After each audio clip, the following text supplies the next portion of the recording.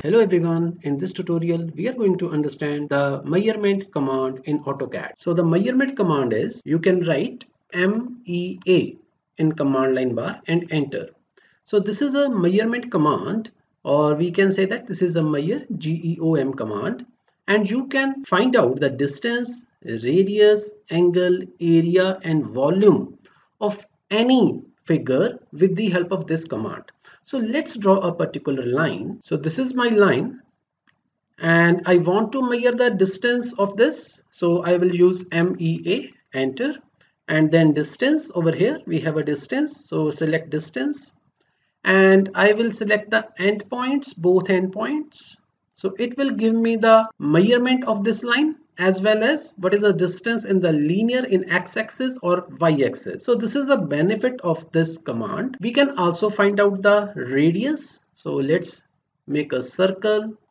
So this is a circle of suitable radius. Now I will take the MEA command and I will find radius. I will select the circle and it will give me the radius, which is 74.25 something, and diameter as well, 148. So in this way you can find out the distance and radius of particular figures. Now we will find the area. So I will delete this figures. Let's I make a rectangle and the dimensions of the rectangle, let us suppose 200 by 100. So again 200 and I will fix this line. So this is the rectangle 200 by 100 units. Now I'm going to find out the area of it. Now I will use MEA command, MEA, enter. Now I want to find area. If your dynamic input is on, this will be visible to you. If your dynamic input is off, you can select area from here. So I will select from here. Now you have to select the object. Here we have an object and select this particular rectangle like this. So it will give me the area, which is 200 multiplied by 100. So it is 20,000 units, and length is, or you can say that this is a perimeter, which is 600. In this way you can also find out the areas of any figure. Now escape. Now let us suppose there is a circle inside of this rectangle. At any particular distance of particular radius, I made a circle over here. Now I can also find out the area of this circle with the help of MEA command, MEA. So then area. Then you have to select the object first. So object is circle. So you can see this is my area and circumference of the circle. Then escape. Now if you want to find out the area which is outside of this circle and inside of this rectangle, how you can find it? In the same way, MEA, enter, area again. First in the command line bar it is add area. So add area. Then you have to select the object. The bigger object is rectangle, so you have to select the rectangle first. Once you select the rectangle, it will be a green.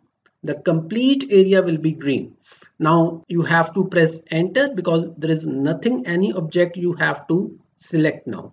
Then enter. Once you enter, it will give you the area of the complete rectangle. But you have to subtract area. Which area you want to subtract? The circle area. Now in the command line bar, you have to select subtract area. Then object. Which area you want to subtract? This circle. Once you select that particular circle, effective area will be given over here like this. You can also see this complete subtraction by pressing function key F2. So by F2, you can see here, this is the area of the complete rectangle, and also this is a rectangle area, and this area is of circle, and this is the effective area after subtraction, means outside of your circle and inside of your rectangle. So in this way you can find out the areas of any figure. Now you can also find out the volumes. So for volume you have to make your figures as 3D. For 3D I have to move to 3D modeling. In the 3D modeling over here, downside of 2D frame, I will select anyone, but I will take it as a southeast isometric. Now I will use the command press pull. So here we have a press pull. Just select this, and this area I want to pull up. So height, let us suppose I will take 30 and your figure has been done. Now you can see this is a 2D frame model. I will select it as a shaded portion. So this is my 3D figure. Now again I will use MEA command, which is measure command.